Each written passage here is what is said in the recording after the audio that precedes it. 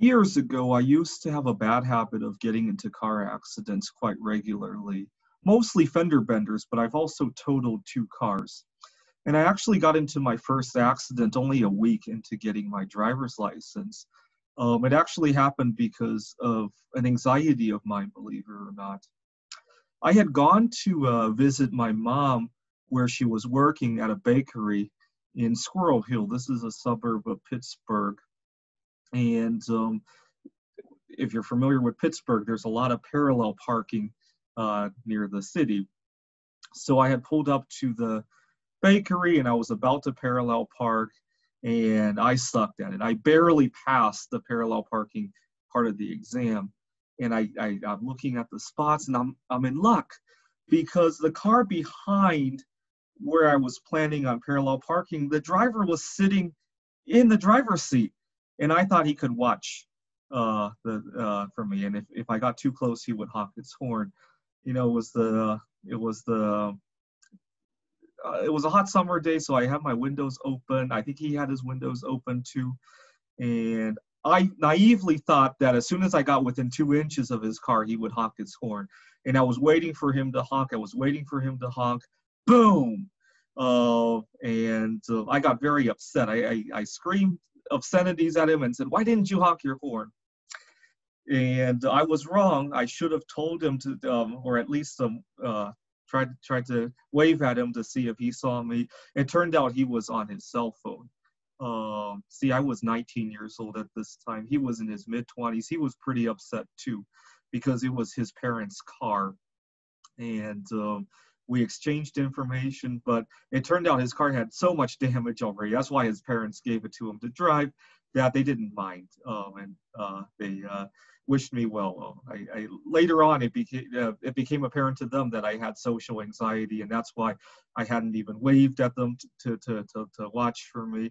And as it turns out, we became good friends. We were using AOL Instant Messaging at the time. We have lost touch since then, but we had a number of conversations over the last over the next couple of months, if I remember correctly.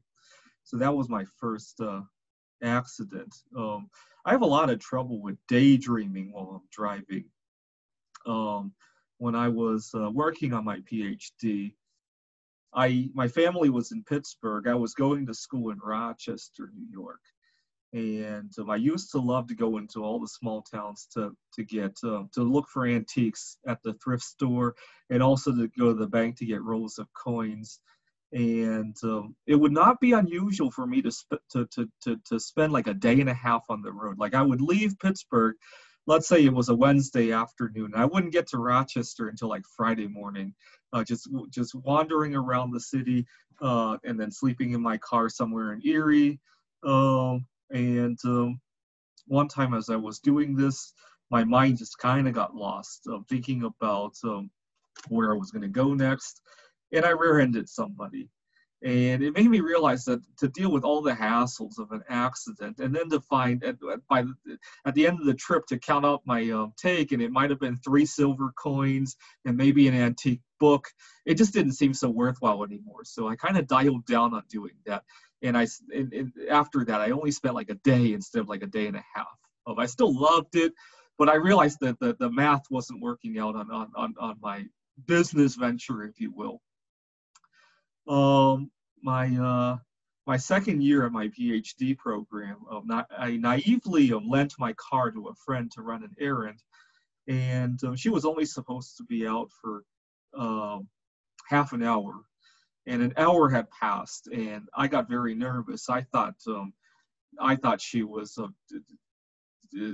I kind of had a crush on her, and I thought she might have had a boyfriend, and I wasn't sure. But now that she had my car for like an hour, I thought for sure that she had gone to pick up a boyfriend, and my heart kind of sank. But at least when I was thinking to myself, it was the middle of winter time, if I remember correctly. I was thinking to myself, if she picked up a boyfriend, at least this would flush her out, right? She's going to have to come up with an excuse when she returns the car. And given how naive she was at the time, I knew that when she came back, her story wasn't going to add up. So I was kind of excited, but I was kind of heartbroken at the same time. And then the phone rings, and I look, and it's her number. And I knew something had happened. Either she had gotten sick, or she had had the car accident, or something weird, right? Sure enough, she had a car accident. And I was more heartbroken about uh, what was going to happen to my relationship with her than the car, believe it or not. I used to be a big sucker because at the time, see, I'm recording this in August of 2020. We're in the throes of the COVID-19 pandemic. It's not a good time to go out to date, but it doesn't bother me because I realize I can go out on a date without a girl. But at the time, I didn't realize you could go on vacation, you could go out to a restaurant, to a bar without the girl. I really didn't realize that. I was naive. I was 22 years old. I was naive. Okay. 4 years ago, I totaled a Honda Accord because I was daydreaming while I was driving. I had just returned from a Computer Olympiad contest, and I had done okay. I mean, I won 1 gold medal and a bunch of silver medals, if I remember correctly. So I was, 29 years old at the time. I had been writing computer games for 5 years at the time. And I started to worry, what's going to happen to my computer games after I die? Nobody knows what I'm writing. At the time, really, if I had died back then, I think my computer games would have died with me. I wasn't very popular at the time with my games. And I started to worry. You see, even though I had been only writing computer games for 5 years, I felt like I had barely scratched the surface.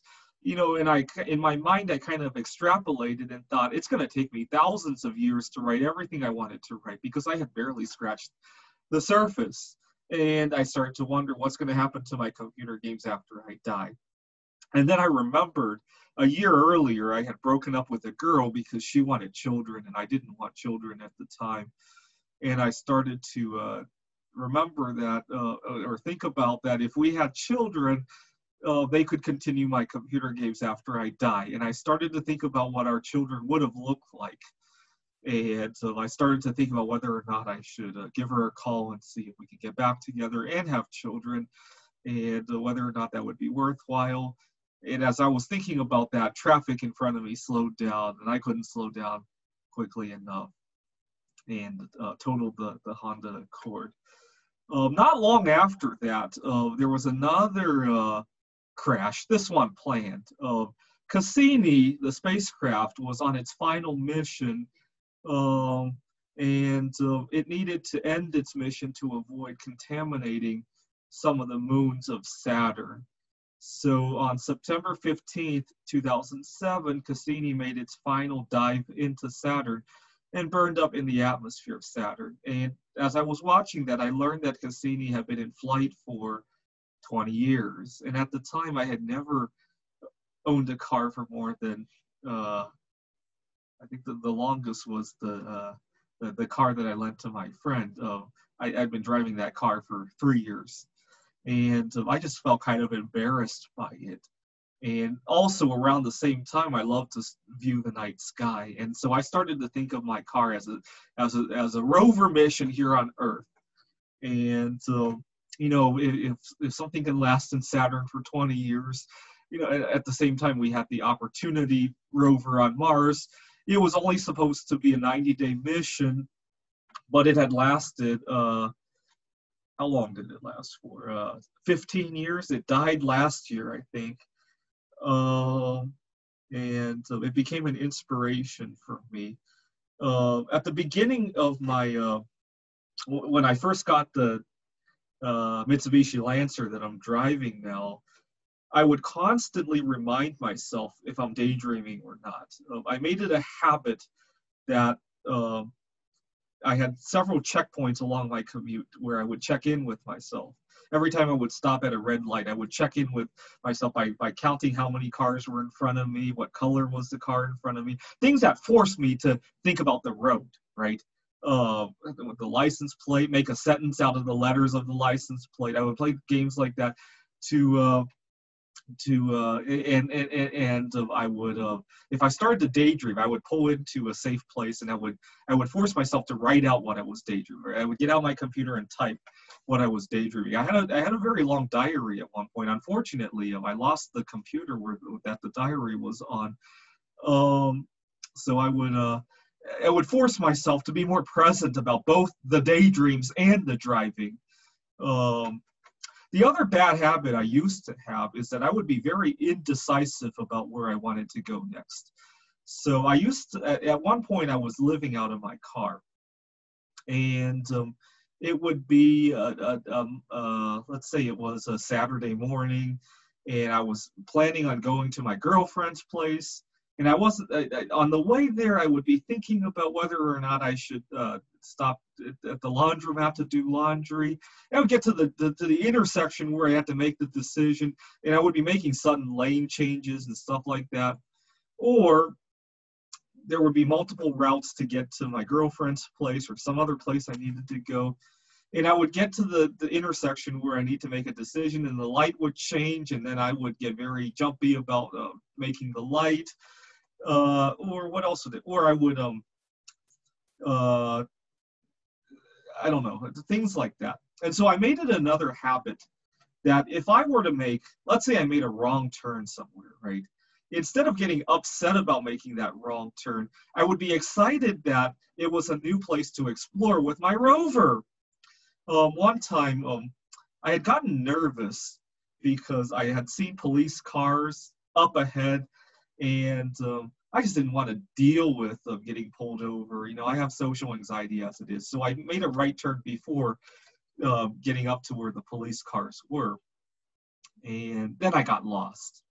See, in the past, I would have gotten upset about that. It would have clouded my judgment. And instead, on this day, I thought to myself, this is an area of Bellevue, the suburb where I live in. This is an area of Bellevue that I've never explored before. Let's see what I can explore here. And I noticed there was a bank there, and I went into the bank to look for rolls of coins. And sure enough, I find 2 silver coins. So that turned out well. So it really is the perspective under which you look at it, right? You can look at it as, you know, oh my God, I'm driving a 20-year-old car, and I really should be upgrading. Or you can look at it as, this is the longest Earth rover mission I've ever succeeded in. Let's see how long we can push it, right? Thanks for watching.